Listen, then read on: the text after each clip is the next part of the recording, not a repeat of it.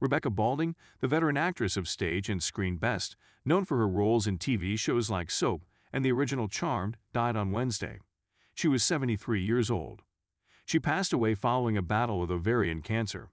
Her husband, actor-director James L. Conway, confirmed the news to Deadline.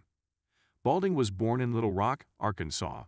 She got her start by studying acting at the University of Kansas before going on to star in dozens of television series. Most famously, she starred opposite Billy Crystal in his breakout role as a gay TV director in Soap. Balding played Carole, the mother of Crystal's character. Modern audiences will recognize her from Charmed, where she starred as Alyssa Milano's boss. Balding is also credited as one of the early screen queens. She starred in several horror films such as Silent Scream and the Boogens. Her most recent film role was in 2005's Yesterday.